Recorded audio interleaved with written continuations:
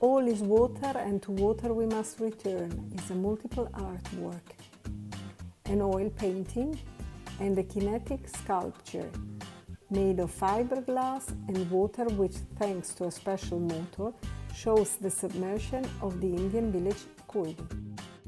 At first, this work was meant to be in a miniature format, the format most used by the artist.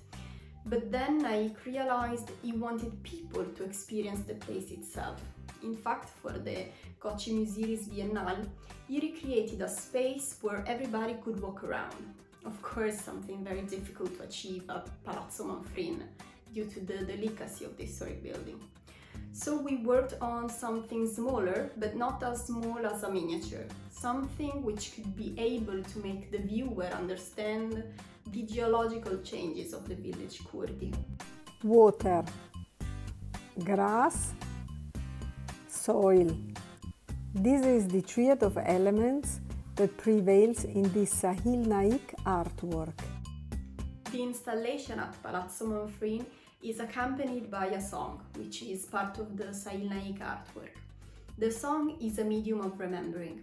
The artist recorded all the stories, summarized everything, and then he approached 3 songwriters of Goa who incorporated all these stories into the song. Then the residents of Kurdj were invited to sing it, because of course it's their story and they have to sing it.